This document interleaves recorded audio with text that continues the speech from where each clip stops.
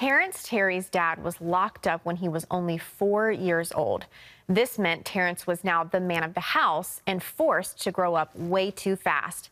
He was determined to have a better future than his father, but that all changed when his dad came home and began hitting the bottle. My name is Terrence Terry Jr. I'm from Hopewell, Virginia. I was 4 years old when my dad went to prison, man. I've seen my mom working 2 or 3 jobs, hustling every day for nights, bro. You know, there's no heat. I had to take showers at school, brush my teeth at school, man. And there was times, man, that we didn't have no lights, you know, no water. You know, my mom was tired working all these jobs. I ain't got to feed kids. I'm the oldest. You know, it was like, you know, 2 or 3 others at a time growing up. So I had to grow up fast, bro. Me and my dad would write letters to each other, stuff like that.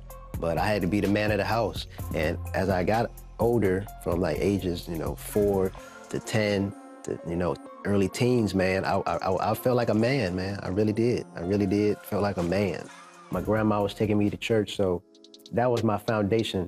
Some days I was hopeful, some days I was sad. And all the pain I went through, instead of being in other stuff, I just put it on the football field. Football saved my life. All my friends was getting in trouble, smoking weed at a young age, but for me, I was, you know, going to class, studying, homework. I really was serious. When my dad came home out of prison, I was age 14, 15. I was happy. I was really happy, man. We was really close. You know, we was hanging out, working out too. We was going to the gym together. I remember that. That was very cool. And he came to my games. It was a lot of motivation. I was really happy he was home.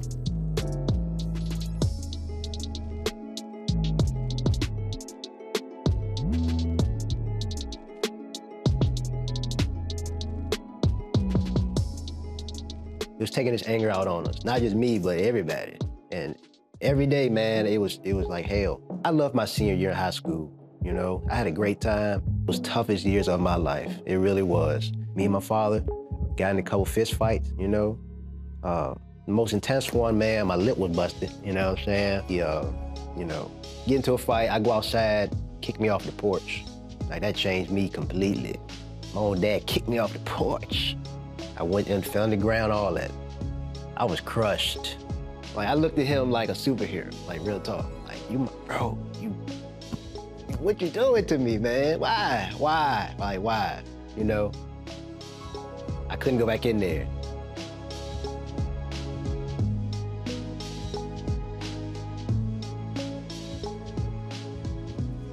Going into the summertime, you know, it was time for me to, you know, get ready for college football. But I wasn't prepared mentally for the stuff I went through with my father, because the only reason why I did all this football was for him. My first year college experience, you know, first semester was cool, but second semester was tough, you know? But I ended up on the team. The coaches was on me, like, they were showing me that tough love. And it was some nights I wanted to text my dad, but I didn't want to. I just threw my phone at the wall. Like, man, why I'm only here because of you, man? Like, that unforgiveness, man, it was hard to let go of that. And it messed me up, man. So the coaches ended up, you know, they kicked me off the team. Everything was happening so fast, my life changed just like that. Here I come, you know, high school football star, to basically feel like a nobody. And all my fans and family back at home, you know, they call, they like, yo, when the game coming? I had to hide from my whole town, you know what I'm saying? I didn't hate God, but sometimes I wanted to deal with God, sometimes I didn't want to deal with God. I'm like, yo, what's going on? Why am I going through this? What I got to do to get out of this? Like, come on, man. And I ended up getting this job at the YMCA and ended up meeting this pastor. His name was Pastor Zack.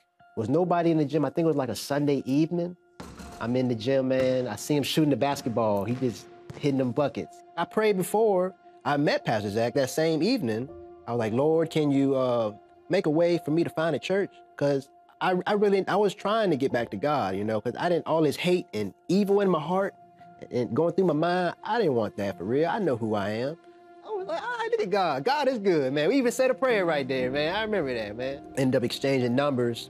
Following Sunday, you know, I visited the church for the first time. And I love all racial people, but I was the only black man in there. And for the first time in my life, I was like, oh, snap. This is different. But you know what I did? I went up to the front and sat up there with Pastor Zack. The other pastor, his name was Pastor Terry. My name's Terry too, so we got in good relationship. I was like, okay, God was working, man. So I was feeling like myself a little bit more. God was doing the work in my heart. He was changing me.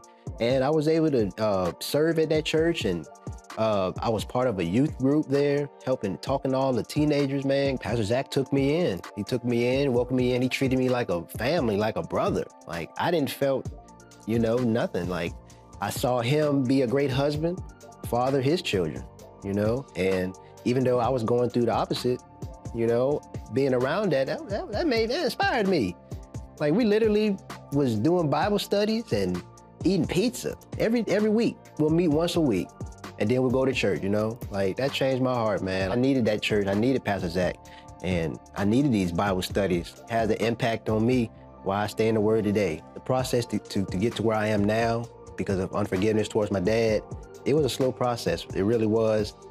What I want people to know about Jesus through my story is that he is faithful, and that he has plans, and that throughout this whole journey I've been on, God has brought me to great places. I've met so many great people, man, friends, opportunities. I've missed a lot, I've messed up a lot, but I also had a lot too that I've, gained.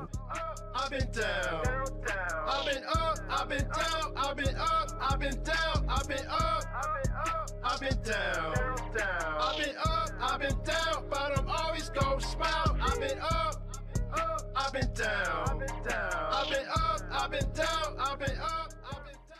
Such an encouraging story. God is faithful. Hear that word from Terrence today. Terrence said, what I want people to know about Jesus is that he is faithful, even when we are faithless. And let's be honest, we all have those moments in life where we're questioning God. We're like, God, why is this happening to me? Why am I going through this? I've done it, and I'm sure many people who are watching right now, you might be feeling that way. And I'm here to tell you that, number one, it's okay. It's okay to have those feelings. And number two, I just want to encourage you, it's okay to go to God with that. Terrence went to God. He was honest with the Lord. He said, God, why is this happening to me? Why did my father abuse me? My father put my own flesh and blood, put me in this situation. Why is this happening? When you're honest with God, that is when God can really come in and do a work that only he can do. You saw it in Terrence's life. He asked the Lord, he said, Lord, can I please find a church? Can I please reconnect with you and people who are loving and caring and kind? He was honest with the Lord, and God hears your prayers. He especially will answer you when you're just honest with him and you open up to him. And it was that same night that Terrence met Pastor Zack, and that relationship just began to grow. And from there, as Terrence began to just surrender his life to the Lord and really follow after God, really began to just live intimately with Jesus, God brought more people into his life, friends and family. The Word of God says that God is a father to the fatherless, and he puts people in family because God knows how important family is. And sometimes family isn't even flesh and blood. Sometimes family is brothers and sisters in the kingdom of God, sons and daughters, spiritual mothers and spiritual fathers. So if you're watching this today and you're just feeling lost, you're just questioning God, God, why don't I have people in my life who are supportive, who are kind and loving? If you want to be put in a family of brothers and sisters who know God and who love you and who look at you with the eyes of love, the love of God, pray with me right now to just ask God to bring those people into your life. Lord Jesus, I just cry out to you, God.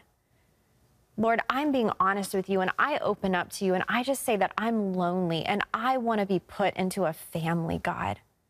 My own flesh and blood have forsaken me, but I believe and declare that you have not forsaken me, and you never will. So, God, I pray that you plant me in a community of faith. I ask that you plant me surrounded by people who love me and who love you, Jesus. I pray and ask this in your holy and precious name, Jesus. Amen and amen. Hey, if you just prayed that prayer with me, you need more prayer for anything at all, please just give us a call. It's really easy, 1-800-700-7000. Well, we leave you guys with words from 1 Peter 3:8. Finally, all of you, be like-minded, be sympathetic, love one another, be compassionate and humble. Hey everyone, I'm Ashley Key. Thank you so much for watching this video. Be sure to like, subscribe, and hit the notification bell so we can reach more people with encouraging content like you just watched, and so you never miss a beat. See you next time, and God bless.